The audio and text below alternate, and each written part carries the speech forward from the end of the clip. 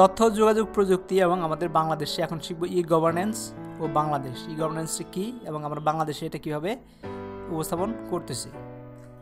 তো ই-গভর্নেন্স বা সুশাসনের জন্য দরকার স্বচ্ছতা ও জবাবদিহিমূলক ব্যবস্থা। স্বচ্ছতা মানে হচ্ছে কি, গভর্নমেন্ট যেসব কাজগুলো করতেছে সেগুলো স্বচ্ছভাবে করতেছে কিনা, যেখানে 100 টাকা খরচ করার কথা সেখানে 100 টাকা খরচ করতেছে কিনা সেগুলো দেখভাল করা, এটা স্বচ্ছতা বজায় রাখা এবং জবাবদিহি, যদি না করে থাকে কেন করে নাই তার জবাবদিহিতার ব্যবস্থা করা। ডিজিটাল ব্যবস্থা প্রচলনের ফলে সরকারি ব্যবস্থাসমূহকে আধুনিক ও উপযোগী করার পাশাপাশি সরকারি ব্যবস্থাসমূহের স্বচ্ছতা ও জবাবদিহিতা নিশ্চিত করা সম্ভব। এর ফলে নাগরিকের হয়রানি ও বিড়ম্বনার অবসান ঘটে এবং দেশে সুশাসনের পথ নিষ্কণ্টক হয়। শাসন ব্যবস্থায় ও প্রক্রিয়ায় ইলেকট্রনিক বা ডিজিটাল পদ্ধতির প্রয়োগ হচ্ছে ই-গভর্নেন্স। তো শাসন ব্যবস্থায় যখন ডিজিটাল পদ্ধতি ব্যবহার করা হয় তখন এটাকে বলে ই-গভর্নেন্স। একটা সময় ছিল যখন পাবলিক পরীক্ষার ফলাফল সংগ্রহ করা ছিল পরীক্ষার্থীর এবং তাদের অভিভাবকের জন্য এক বিড়ম্বনার ব্যাপার। বিশেষ করে প্রধান শহর থেকে দূরবর্তী গ্রামে অবস্থানরতদের পক্ষে এটি ছিল দুষ্কর। মাত্র 2 দশক আগেও এসএসসি ও এইচএসসি পরীক্ষার ফলাফল প্রকাশের 7 দিন পরেও অনেকেই তাদের ফলাফল জানতে পারত না। কিন্তু বর্তমানে ফল প্রকাশের সঙ্গে সঙ্গে ইন্টারনেট এবং মোবাইল ফোনের SMS-এর মাধ্যমে ফলাফল জানা যায়। ফলে ফলাফল জানার যে বিড়ম্বনা ছিল সেটির অবসান হয়েছে। শিক্ষাক্ষেত্রে ই-গভর্নেন্সের আরেকটি উদাহরণ হলো উচ্চশিক্ষা প্রতিষ্ঠানে মোবাইল ফোনের আবেদন করার সুবিধা।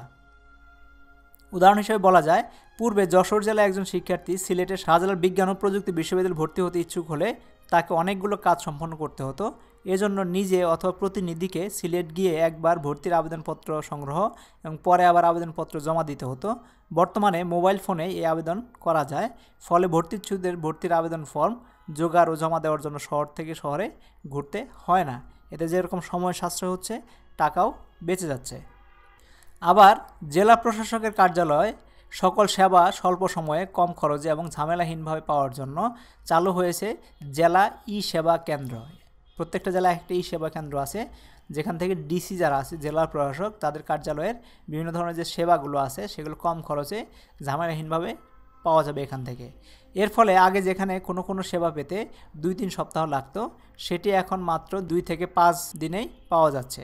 শুধু তাই নয়, তথ্যের ডিজিটালকরণের ফলে সিদ্ধান্ত গ্রহণে 80 থেকে 90% কম সময় লাগছে। সেবা প্রদানের স্বচ্ছতা ও জবাবদিহিতা বৃদ্ধির পাশাপাশি বিভিন্ন দলিল, পর্চা প্রভৃতির নকল প্রদানের সংশ্লিষ্ট দপ্তরের সক্ষমতাও অনেক বৃদ্ধি পেয়েছে। নাগরিক যন্ত্রণার আরেকটি উদাহরণ হলো পরিষেবাসমূহের বিল পরিশোধ করা। পরিষেবাসমূহ কি, যেমন বিদ্যুৎ, গ্যাস, পানি ইত্যাদির বিল পরিশোধের গতানুগতিক পদ্ধতি খুবই সময় সাপেক্ষ এবং যন্ত্রণাদায়ক। কোনো ক্ষেত্রে এটি সম্পূর্ণ কর্মময় দিন বিদ্যুৎ বিল পরিশোধে নাগরিকদের ব্যয় করতে হতো। তো মাঝে মাঝে এরকম ছিল, তুমি লাইনে দাঁড়িয়ে আছে সারা দিন চলে গেছে কিন্তু বিদ্যুৎ বিল দেওয়া শেষ হয় নাই। তো সেটা এখন তুমি ঘরে বসেই দিতে পারছ। কিন্তু বর্তমানে মোবাইল ফোন কিংবা অনলাইনে এই বিল পরিশোধ করা যায়। কেবল বিদ্যুৎ নয়, পানি ও গ্যাসের বিলও এখন অনলাইন ও মোবাইল ফোনে পরিশোধ করা যায়। গভর্নেন্সের মূল বিষয় হলো নাগরিকের জীবনমান উন্নত করা এবং হয়রানি মুক্ত রাখা। ই-গভর্নেন্সের মাধ্যমে কোনো কার্যক্রম 365 দিনের 24 ঘন্টা করা সম্ভব, মানে সারাক্ষণই সেবাটা চালু রাখা সম্ভব। তার মধ্যে একটা হচ্ছে এটিএম, যেখান থেকে ব্যাংকের টাকা উইথড্র করা যায়। আগে তো টাকা উইথড্র করতে ব্যাংকে যেতে হতো, সকালে 9টা থেকে 1টার মধ্যে গিয়ে চেক জমা দিতে হতো, তারপর টাকা তুলতে হতো। এখন যখন ইচ্ছা এটিএম বুথ থেকে টাকা তোলা যায়। যেমন মোবাইল ব্যাংকিং, তথ্য সেবা ইত্যাদি। ফলে নাগরিকরা নিজেদের সুবিধাজনক সময়ে সেবা গ্রহণ করতে পারে। অন্যদিকে ই-গভর্নেন্স চালুর ফলে সরকারি দপ্তরসমূহের মধ্যে আন্তঃসংযোগ বৃদ্ধি পেয়েছে, কর্মীদের দক্ষতাও বেড়েছে, ফলে দ্রুত সেবা প্রদান সম্ভব হয়েছে। বাংলাদেশে ই-গভর্নেন্স চালু হয়েছে বেশ কয়েক বছর হয়েছে। এখনও অনেক ক্ষেত্রে ই-গভর্নেন্স চালু হওয়ার বাকি রয়েছে। সকল ক্ষেত্রে ই-গভর্নেন্স চালু হলে সুশাসনের পথে দেশ অনেক এগিয়ে যাবে। ই-গভর্নেন্স সম্পর্কে জানলাম, এখন জানবো ই-সার্ভিস ও বাংলাদেশ। বাংলাদেশ কী ই-সার্ভিস আছে। সরকারি এবং বেসরকারি অনেক সেবামূলক সংস্থা সার্বক্ষণিকভাবে অথবা সময়ে দেশের জনগণকে বিভিন্ন সেবা প্রদান করে থাকে। এই সেবা হতে পারে এক স্থান থেকে অন্য স্থানে যাতায়াত, কিংবা হতে পারে কোনো জমির দলিলের নকল সরবরাহ করা।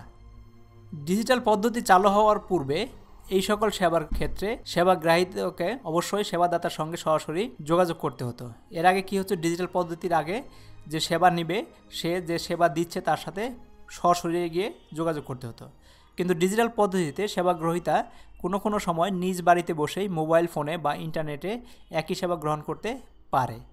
উদাহরণ হিসাবে ঢাকা থেকে চট্টগ্রাম যাওয়ার জন্য কোনো আন্তনগর ট্রেনের টিকিট সংগ্রহের কথা বিবেচনা করা যায়। কিছুদিন পূর্বেও এই টিকিট সংগ্রহের জন্য যাত্রী নিজে অথবা তার কোনো লোকের ঢাকার কমলাপুর স্টেশনে গিয়ে লাইনে দাঁড়িয়ে নির্দিষ্ট কাউন্টার থেকে টিকিট সংগ্রহ করতে হতো। এই পদ্ধতি এখনও বহাল আছে, তবে এর পাশাপাশি এখন যে কেউ অনলাইন টিকিট সংগ্রহ করতে পারে। অনলাইনেই টিকিটের মূল্য পরিশোধ করা যায়। এভাবে ইলেকট্রনিক পদ্ধতিতে সেবা প্রদানের ব্যাপারটি ই সার্ভিস বা ই সেবা হিসেবে চিহ্নিত করা যায়। ই সেবার প্রধান বৈশিষ্ট্য হলো এটি স্বল্প খরচে, স্বল্প সময়ে এবং হয়রানিমুক্ত সেবা নিশ্চিত করে। বাংলাদেশ সরকারের বিভিন্ন মন্ত্রণালয়, বিভাগ ও অধিদপ্তরসমূহের উদ্যোগে ইতিমধ্যেই অনেক ই সেবা চালু হয়েছে। এদের মধ্যে উল্লেখযোগ্য হলো পাঠ্যপুস্তকের ডিজিটাল সংস্করণ, ই-পুরজি, ই-পর্চা, ই-টিকেট, টেলিমেডিসিন, অনলাইন আয়কর হিসাব করার ক্যালকুলেটর ইত্যাদি। নিম্নে কয়েকটি উল্লেখযোগ্য ই সেবা কার্যক্রমের সংক্ষিপ্ত বর্ণনা দেব, আমরা একের পর এক আসতেছি। এর মধ্যে একটা হচ্ছে ই-পুরজি। ই-পুরজিটা কি? দেশের প্রথম দিককার এই সেবাসমূহের একটি। দেশের 15টি চিনি কলের সকল আখ চাষি এখন SMS-এর মাধ্যমে পুরজি তথ্য পাচ্ছে। পুরজি হচ্ছে চিনি কলসমূহে কখন আখ সরবরাহ করতে হবে সেজন্য আওতাধীন আখ চাষিদের দেওয়া একটি অনুমতিপত্র। তো যখন আখ সরবরাহ করা হবে তার জন্য এক অনুমতিপত্র দেওয়া হয়, সেটা এখন SMS-এর মাধ্যমে দেওয়া হচ্ছে। SMS-এর মাধ্যমে আখ চাষিরা তাৎক্ষণিকভাবে পুরজি তথ্য পাচ্ছে বলে এখন তাদের হয়রানি ও বিড়ম্বনার অবসান হয়েছে। পাশাপাশি সময়মতো আখের সরবরাহ নিশ্চিত হওয়ায় চিনি কলের উৎপাদনও বেড়েছে। আরেকটা হচ্ছে electronic money transfer system, MTS।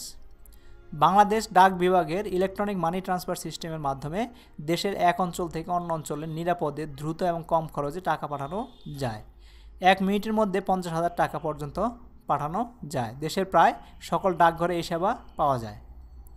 গ নাম্বার হচ্ছে ই-পর্চা সেবা। বর্তমানে দেশের সকল জমির রেকর্ডের অনুলিপি অনলাইনে সংগ্রহ করা যায়।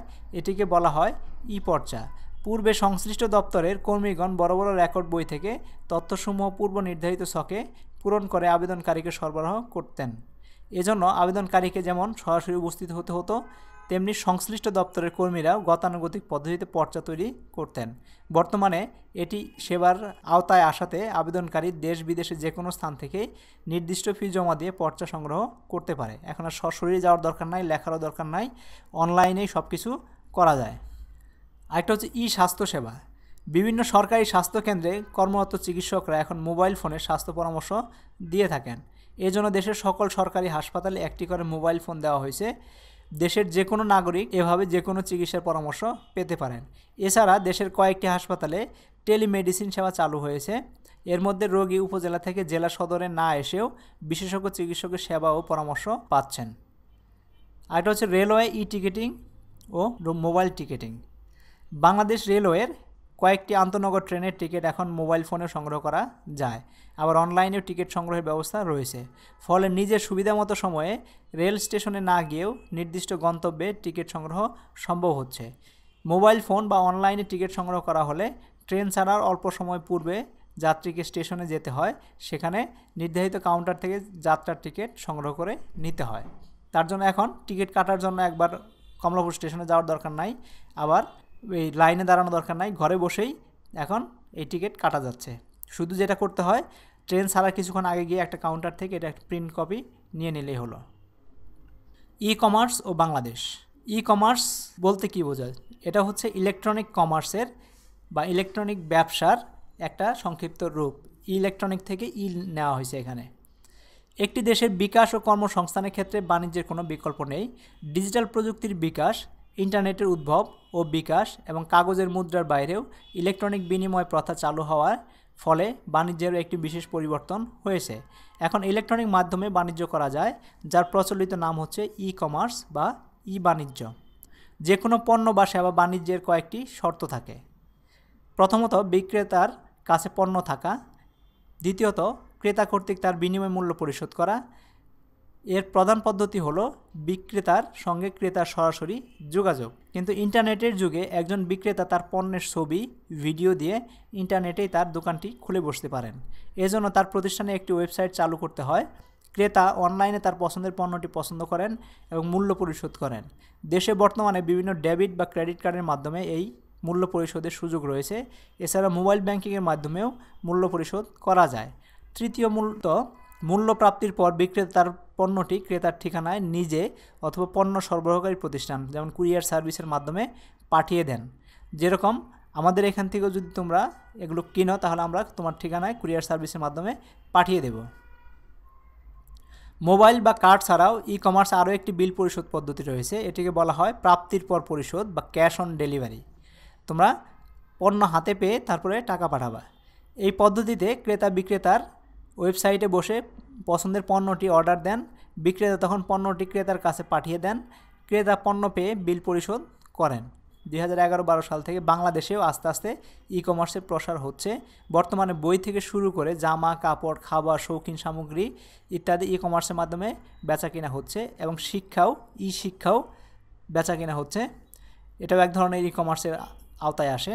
প্রচলিত বাণিজ্যের মতো ই-কমার্সের দুই ধরনের প্রতিষ্ঠান লক্ষ্য করা যায়। এক ধরনের প্রতিষ্ঠান কেবল নিজেদের পণ্য বিক্রি করে, আবার কিছু কিছু প্রতিষ্ঠান অন্য অনেক প্রতিষ্ঠানের পণ্য বিক্রি করে। তোমরা ইতিমধ্যে ওয়েবসাইট, টিভি বা পত্রপত্রিকা এ ধরনের অনেক ওয়েবসাইটের বিজ্ঞাপন দেখে ফেলেছ। তো বাংলাদেশেও অনেক ওয়েবসাইট আছে যারা বিভিন্ন ধরনের পণ্য বিক্রি করে। তোমরা এখান থেকে অর্ডার দিতে পারো, তার পণ্য পৌঁছে দিবে, পৌঁছে দেওয়ার পরে টাকা গ্রহণ করবে। Thank you very much.